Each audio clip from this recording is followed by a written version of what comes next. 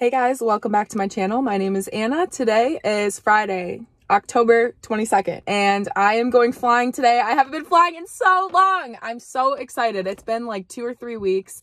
I have been waiting on my medical certification for 2 months.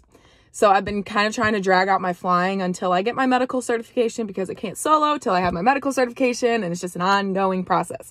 So today I'm doing some night flying, which I've never done before. I'm very excited. And my mom is going to come flying with me for the first time. Taking all this with me. This is just to write down notes from the ATIS, which is like the weather, the altimeter setting, all that. Kneeboard to write stuff down. I've got my Cessna 172 checklist. This is just like some notes about the comm system, briefing plan, evacuation. I'm also gonna bring my foggles, not that I'm gonna need them, but I'm just gonna put them back in my backpack so I have them for when I do need them.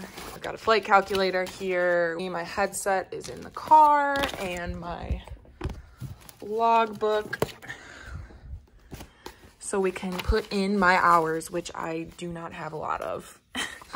That's pretty much the essentials. Doing a first night flight and first cross country and first passenger, so I'm very excited.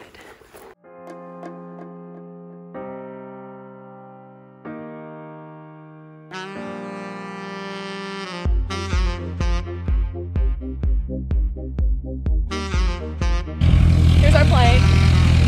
For real? Yeah.